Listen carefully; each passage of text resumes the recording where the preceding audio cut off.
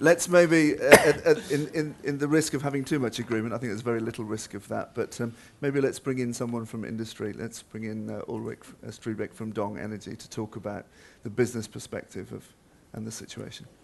Thank you. Oh, is it? It's on, working. yeah. Yeah. Well, yeah. Thank you for inviting me. It's a difficult to follow these Punch and these Judy show. wasp fight, but I I don't think I will be a wasp, Philip. But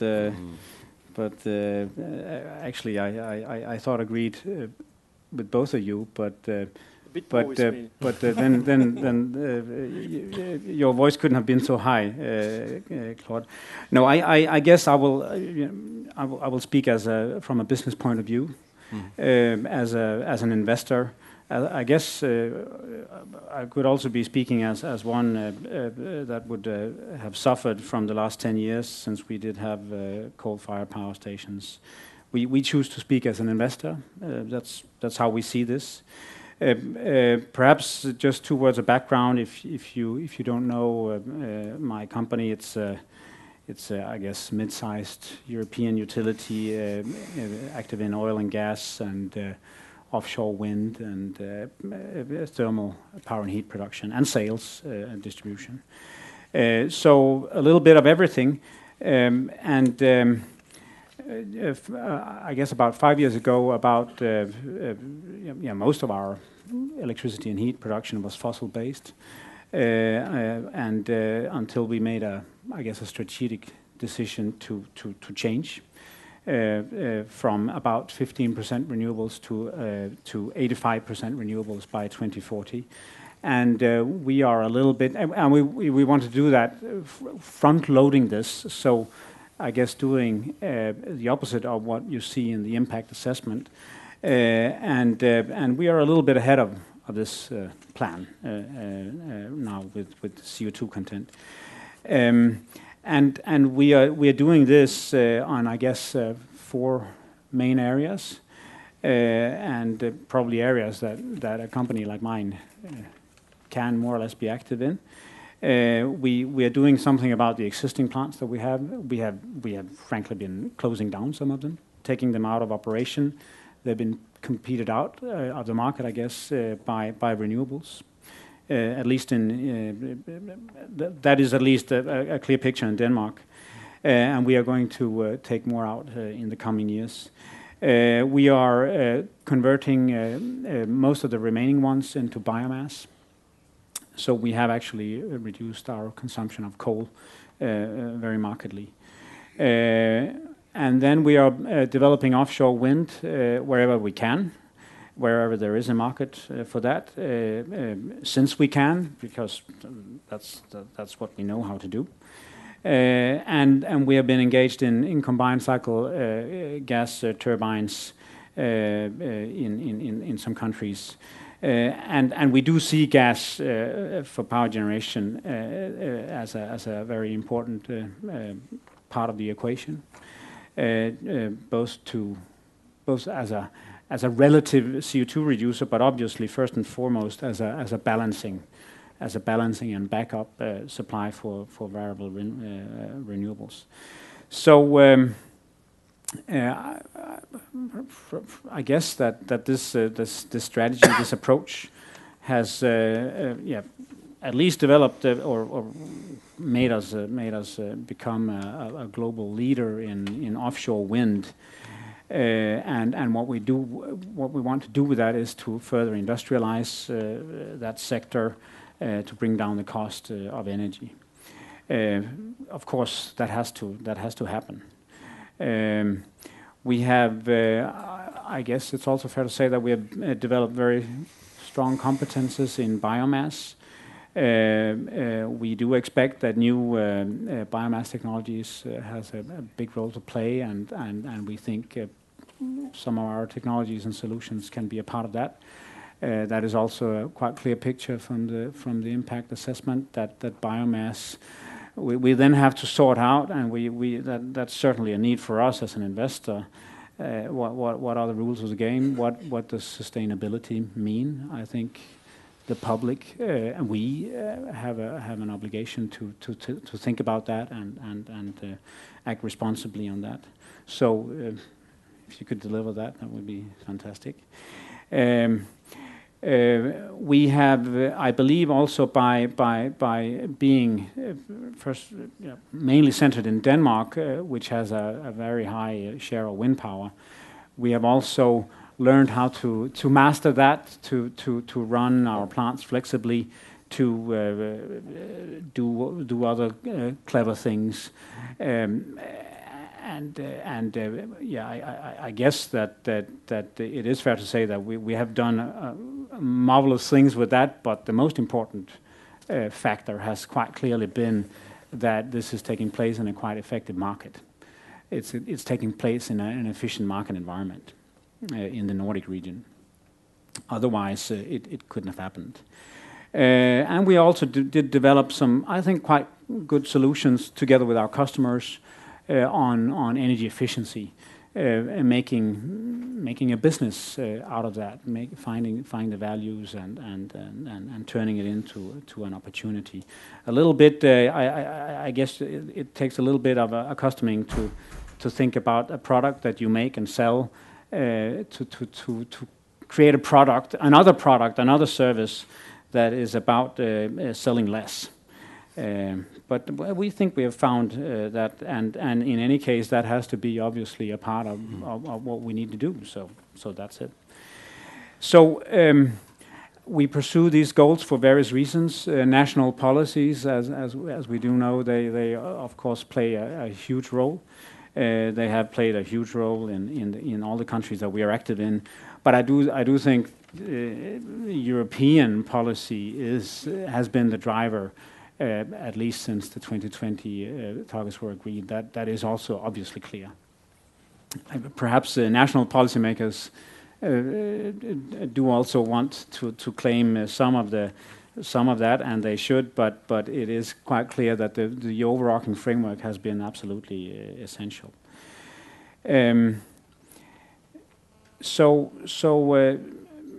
All in all, so far we believe as a business that we've been fairly successful as a business in a quite tough business environment the last years.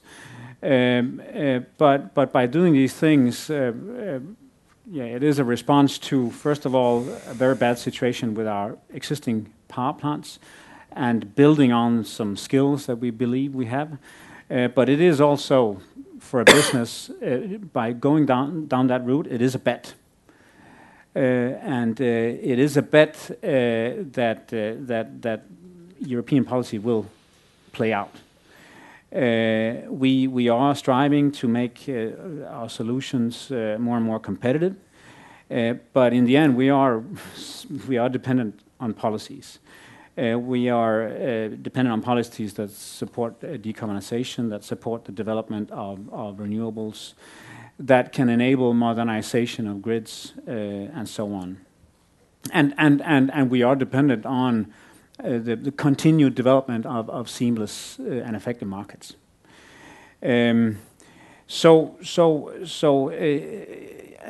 that, it is also this bet, I guess, is our bet founded on a reading of where we are and where we should and need to go to, and we do believe, obviously, that Europe needs to react responsibly and prepare itself, of course, to climate change, but perhaps more so to this guaranteed increased fight for resources globally.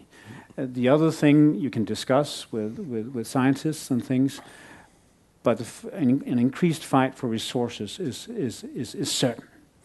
And a lot of these things that we do, they are meeting both those targets.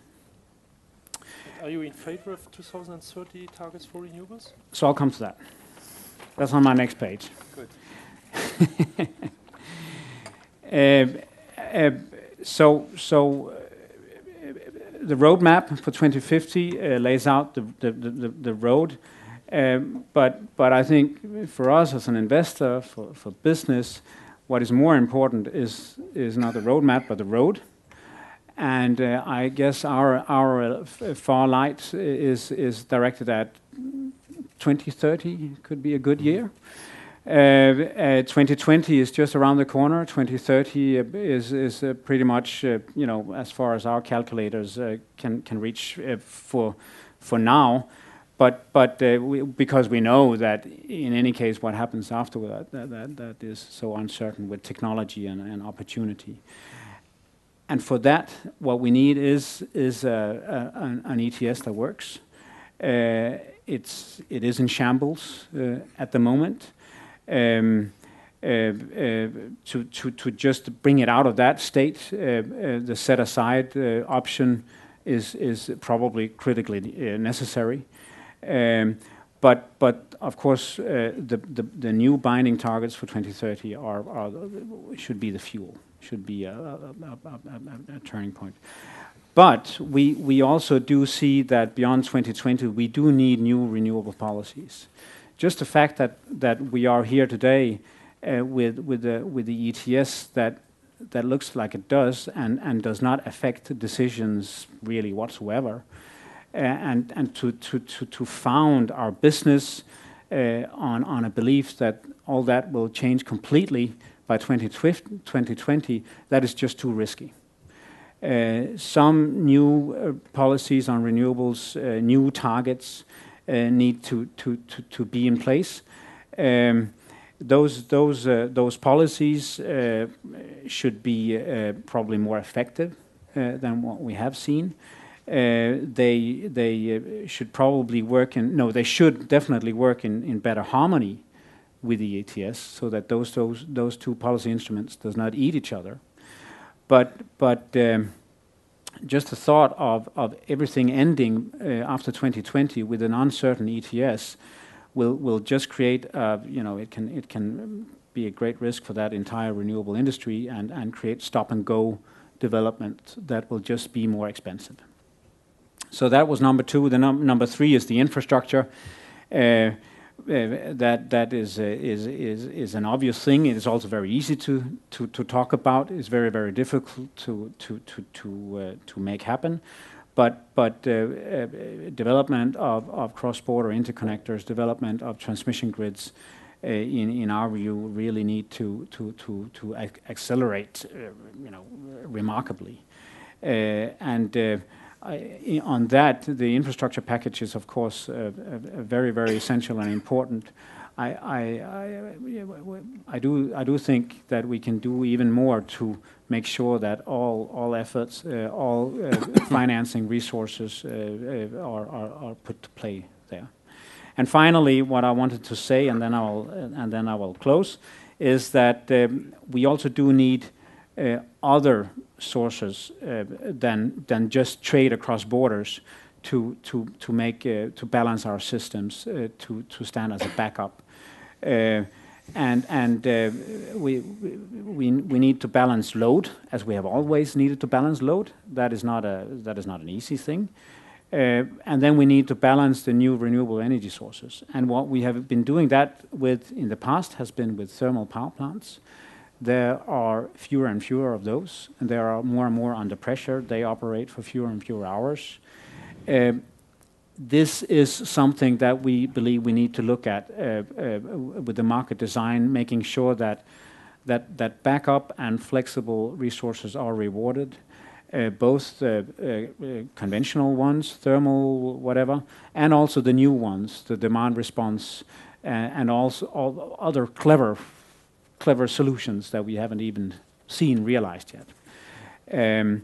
And again, there in that natural gas, we believe will have to play a very important role. So the whole framework around natural gas is, of course, also of essence, so that you can make these investments also in the gas-fired power stations.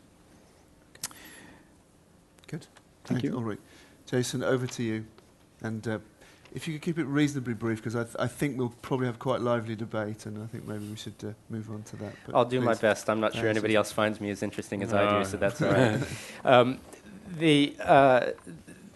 like Claude, who invoked the IEA, which has made something of a transformation over the past few years, we are always interested in seeing the messages we can get out from institutions that are not our own, including the European Commission. So I think there are some common points of interest in the energy roadmap that I'd like to start with. We can get onto some differences perhaps later, but obviously we, as WWF, would agree with the no regrets measures being renewable energy, energy efficiency, and energy infrastructure as being vital.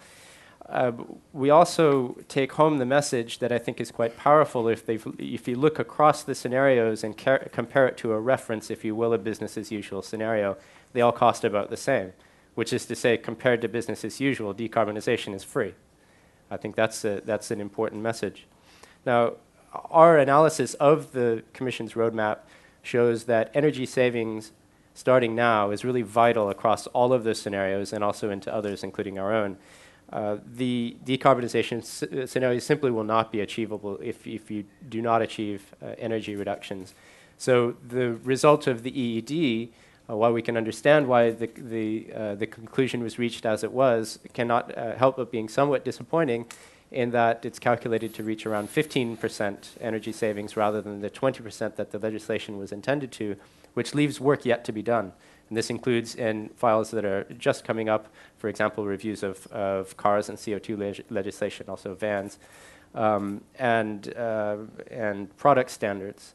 And so we would look in the future to in a future policy to a binding and more ambitious energy reduction target, because otherwise we are going to fail across any scenario and any energy choice that you would prefer. Now, given the age of fossil fuel production in the EU, there's really a window of opportunity of about 15 years in which we can say we are either going to reinvest in fossil fuels and lock them in well beyond the date that it's tenable in a decarbonized Europe, or we're going to invest much more heavily in renewable energy. Now, in general, the upfront costs of renewable energy may be higher than some others, but the long-term benefits which accrue annually are much higher. This includes not only keeping us free of dependence on fossil fuel costs, the fuel costs themselves, there's also more jobs, and this is a growing set of industries. A report we released in Parliament last week indicated the value of clean energy technology industries, which is growing tremendously year on year. Now, we also, by being dependent on fossil fuels into the future, we're exposed to a set of risks, the cost, but also geopolitical risks, and of course the environmental risks. We think it's simply a higher risk pathway to be dependent on fossil fuels in the future. So gas does have a role as a transition fuel, but that doesn't mean that there's going to be more gas. It may be higher as a share in some scenarios, but not as an absolute amount of gas in Europe, and that should fall over time. And if you look long term, then gas is simply incompatible with a decarbonized Europe, unless you're willing to make a very heavy bet on carbon capture and storage. And again, if you look across your options, this just seems to be delivering a high chance of, or giving us a high chance of non-delivery risk on decarbonization if you want to make that bet. We have to set some kind of boundaries, and I think gas represents a really important case here for this issue. There's far more gas in the ground than the atmosphere can tolerate seeing used. So how do we make the choices around what is possible to be used, because we simply can't continue to deliver it as though it had no consequences. Now, I've seen presentations of future energy scenarios in Brussels over the years from Shell. There's one from BP in Brussels this week. I saw one recently from Exxon. And the fossil fuel industry likes to generally, particularly the gas industry, likes to present a word that I heard Philip use. I'm not going to allow you directly with this, but nevertheless, he used the word which is realistic or reality. Companies like to say, we don't have a green vision of the future. People can solve that environmental problem if they want to. We have to make a business case and show you what's going to happen. I think that's a total abdication of the responsibility of being part, not only a good citizen, but seeing their corporate future in a decarbonized world. I would like to know, where do companies like Shell see themselves in a world where in a few years, and in just a matter of a handful of decades, we really need to be at very high levels of decarbonization. And that requires much more of a vision than simply, you solve the environmental problems, we'll just make sure that we keep pumping whatever we're selling. In terms of the roadmap infrastructure, again, we agree that that's a very important facilitator, and we see the following priorities, which would include the passage of the PCI regulation and the Connecting Europe facility. Not everything in there is to our liking, but these are very important. We certainly see a focus on electricity infrastructure. Our analysis shows that if you just look at the Commission's current plans for gas infrastructure, for import of gas to the European Union, you really don't need any further investment beyond what's already on the books before you get to a point where you are overcommitted to gas as a supply source for Europe. So we don't need to overinvest in infrastructure, because obviously that represents a large risk for lock-in. Now, we consider that the Commission scenarios are really just heuristics. These are not options. These are not choices that will be taken as such. And the range of scenarios that were offered were far too narrow. Claude already mentioned a very obvious one, which is the relationship between high renewables and high energy savings. So we shouldn't become fixed on any particular numbers coming out of this. There was a 30% renewable energy figure that a number of the scenarios converged on around 2030. To us, that doesn't say anything. There's any number of analyses that show you could go much deeper, much farther with renewable energy by 2030. Compared to the literature, the Commission tends to underestimate the potentials for renewable energy, as has been consistently the place over the decades. So our own energy report gets to 100% renewable energy, not only in Europe, but globally, precisely because we take into account this relationship between energy savings and renewable energy. Now, moving forward, it's important to emphasize that under the EU treaties, EU energy and environment legislation is a shared competence. So it's certainly in the interest of the environment and the European market to see continued EU policy that promotes these no-regret options that's both justified and necessary. So in the future, there would have to be, in our view, three priorities for future policy. One is that we have to be guided by staying on track to 80 to 95% emissions reductions. And let's not use that language glibly. To 95%, that number can't fall off the table at the moment. The Commission's analyses are based on an 80% reduction. 95% reduction will become, I think, far more evident as what's needed, particularly after we see the release of the fifth assessment report, which, with any, if history is true to form, will continue to scare the pants off people even further. And in order to be able to stay within shouting distance of 95%, that's going to put even more pressure on decarbonization early, including before 2030.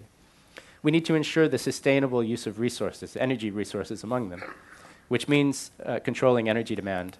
If we're unable to control our demand, the supply has to meet it, and that supply will include things that are simply unsustainable at high volumes, not just oil and gas, but things like bioenergy. We have to be very careful about where our energy resources come from. And the third thing is that we need to focus on what works in EU policy. We're here in Brussels thinking about how you can actually make effective European policy. I've been here long enough to see any number of failed voluntary initiatives, indicative targets, and who knows whatever else. This means we need to see a series of policy measures which includes binding targets for renewable energy, for energy savings, and for greenhouse gas emissions. And the first thing, of course, that we're going to be seeing coming up is addressing the failing emissions trading system. We just came out with a report with Greenpeace earlier this week showing that you have to have backloading this set-aside of at least 1.4 gigatons of permits to beyond 2020 if you want to have any effect on the market. And these have to be cancelled, in addition to reducing the linear reduction factor from 1.74% to something on the order of 2.6% if we want to be consistent with the Commission's own roadmap to 2050. So unless we make these changes, we're simply not on a credible pathway towards decarbonization.